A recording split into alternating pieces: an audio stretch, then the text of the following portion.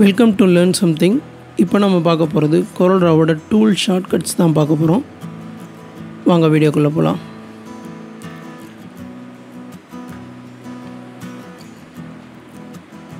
First F10 press பண்ணிங்கன்னா நம்மளுக்கு shape tool open ஆகும். ஷேப் டூல் வச்சு என்ன பண்ணணும்னா, இப்போ ஒரு ஆப்ஜெக்டோட ஷேப்பை சேஞ்ச் பண்ணலாம். அப்படி இல்லை டெக்ஸ்ட்டை நீங்கள் கொஞ்சம் எடிட் பண்ண போகிறீங்க அப்படின்னா ஷேப் டூலை F10 ப்ரெஸ் பண்ணிங்கன்னா ஷேப் டூல் வரும். அதை வச்சு உங்களுக்கு தேவையான மாதிரி ஷேப் பண்ணிக்க முடியும்.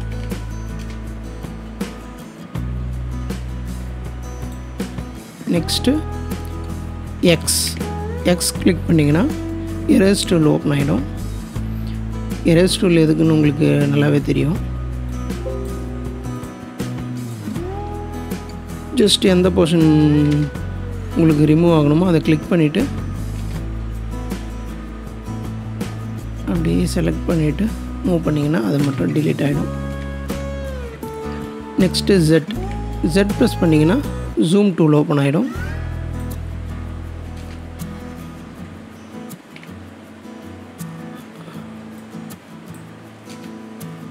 நெக்ஸ்ட்டு H ப்ரெஸ் பண்ணிங்கன்னா ஹேண்ட் டூல் அப்படி இல்லைனா பேன் டூல் சொல்லுவாங்க. டாக்குமெண்ட்டை ஃபுல்லாக மூவ் பண்ணிக்கலாம்.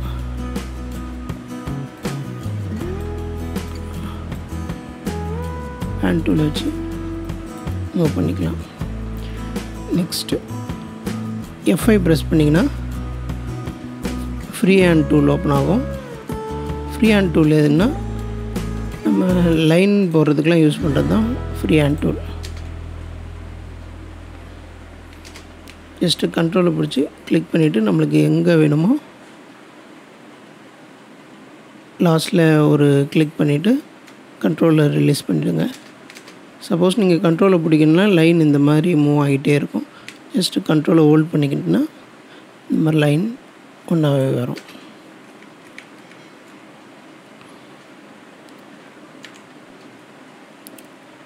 Next Shift S smart drawing tool open ஆகும். ஸ்மார்ட் ட்ராயிங் டூல் அதாவது ஸ்பெசிஃபிக்காக ஒரு ட்ராயிங் பண்ணுறீங்கன்னா நம்ம நார்மலாக பண்ணும்போது ஷேப் சரியாக வராது. அதே ஸ்மார்ட் ட்ராயிங்கில் பண்ணிங்கன்னா நீங்கள் இப்படி பண்ணும்போது அது கொஞ்சம் ஸ்மூத் பண்ணி கொடுக்கும். அதுதான் smart drawing.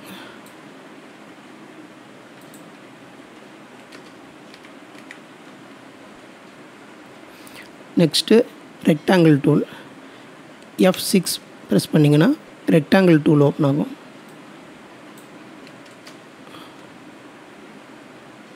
Rectangle tool F6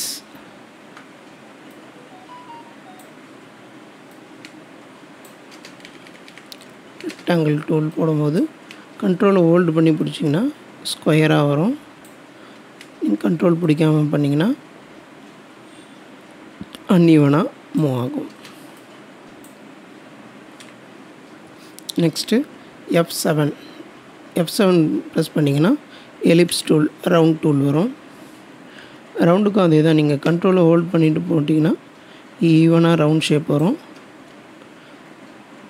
அதே நீங்கள் கண்ட்ரோல் ஹோல்டு பண்ணலைன்னா இந்த மாதிரி மூவ் ஆகிக்கிட்டே இருக்கும். அன்ஈவனான ரவுண்ட் தான் வரும். ஓவல் ஷேப்பில் வந்துடும். அடுத்தது Y ப்ரெஸ் பண்ணிங்கன்னா பாலிகான் டூல் ஓப்பன் ஆகும். பாலிகான் டூல்னால் ஸ்கொயர் இல்லாமல் நம்மளுக்கு எத்தனை சைடு வேணும், பாக்ஸில் எத்தனை சைடு வேணும் அப்படின்றது நமக்கு தேவையான சைடு எவ்வளோ வேணுமோ அதை இங்கே வேல்யூ கொடுத்துட்டு ட்ராயிங் பண்ணிக்கலாம்.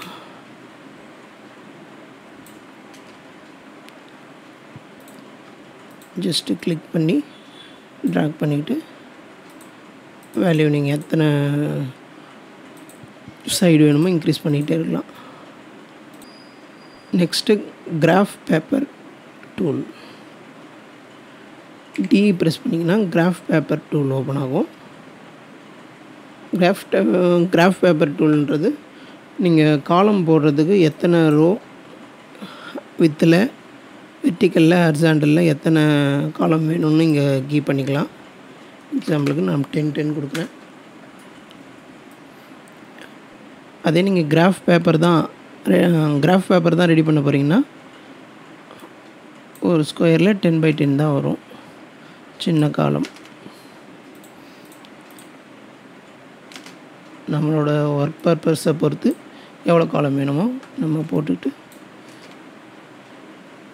ட்ராக் பண்ணால் காலம் வந்துடும். நெக்ஸ்ட்டு ஏ கிளிக் பண்ணிங்கன்னா ஸ்பைரல் டூல் ஓப்பன் ஆகும்.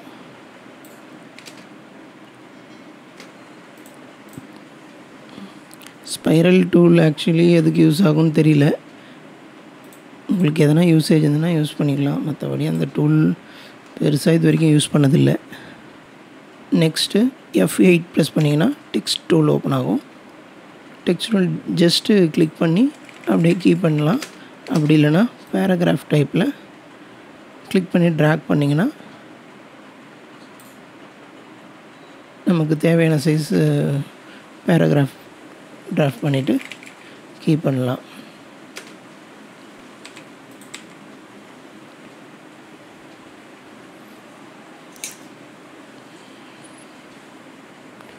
நெக்ஸ்ட்டு F12 ப்ரெஸ் பண்ணிங்கன்னா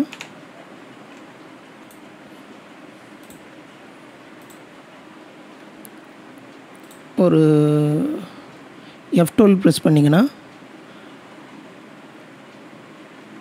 அவுட்லைன் சேஞ்ச் பண்ணுற ஸ்ட்ரோக்ஸோட சைஸை சேஞ்ச் பண்ணுற விண்டோ ஓப்பன் ஆகும். இதில் நம்ம வேல்யூ சேஞ்ச் பண்ணிக்கலாம்.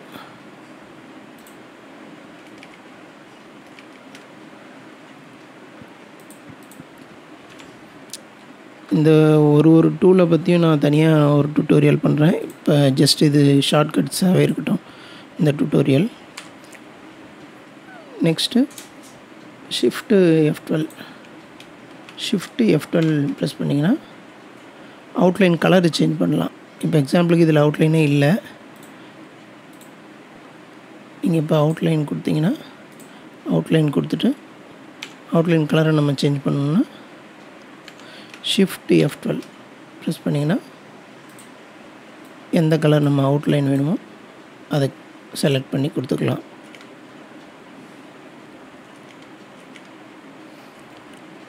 நெக்ஸ்ட்டு F11 ஒரு ஆப்ஜெக்டை செலக்ட் பண்ணிவிட்டு F11 கொடுத்தீங்கன்னா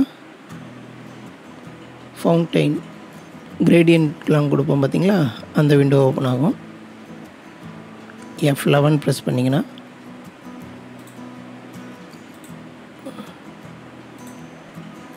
ஷேடு டபுள் கலர் ஷேட் கொடுக்கறது விண்டோ ஓப்பன் ஆகும்.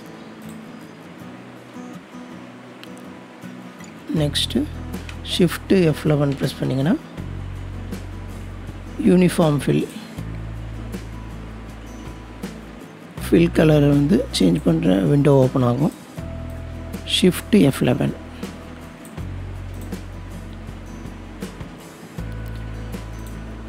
நெக்ஸ்ட்டு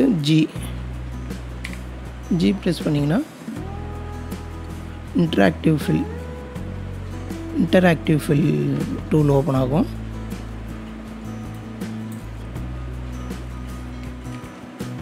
ஜஸ்ட்டு நம்ம எந்த ஆப்ஜெக்ட்டுக்கு கலர் சேஞ்ச் பண்ணுமோ அதை கிளிக் பண்ணிவிட்டு இங்கே நம்ம தேவையான கலரை சேஞ்ச் பண்ணிக்கலாம்.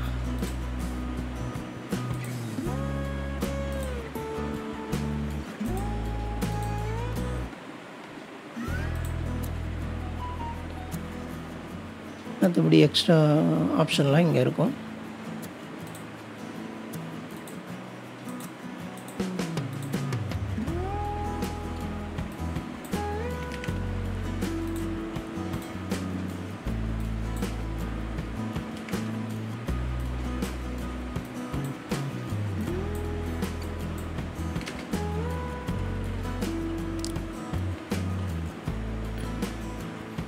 நெக்ஸ்ட்டு எம் ப்ரெஸ் பண்ணிங்கன்னா மெஷ் டூல் ஓப்பன் ஆகும். மெஷ் டூல் வந்து நமக்கு ஒரு பாக்ஸ்லேயோ ரவுண்ட்லேயோ இல்லைனா எனி ஷேப்ஸில் தேவையான ஷேட்ஸ் கொண்டு வர்றதுக்காக மெஷ் டூல் யூஸ் பண்ணுவாங்க. ஒரு சின்ன எக்ஸாம்பிள் மட்டும் காமிக்கிறேன்.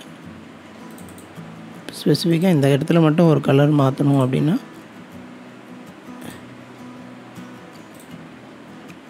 ஜஸ்ட்டு கிளிக் பண்ணி மாற்றிக்கலாம். இப்போ இந்த இடத்துல மட்டும் ஒரு கலர் கொடுக்க போகிறோன்னா மெஷ் டூல் யூஸ் பண்ணி ஜஸ்ட்டு கிளிக் பண்ணிவிட்டு ஸ்பெசிஃபிக்காக நம்ம கலர் கொடுத்துக்க முடியும். தேங்க்யூ ஃபார் வாட்சிங் கைஸ். இந்த வீடியோ உங்களுக்கு பிடிச்சிருந்தால் லைக் பண்ணுங்கள், ஷேர் பண்ணுங்கள், மறக்காமல் சப்ஸ்கிரைப் பண்ணுங்கள். தேங்க்யூ.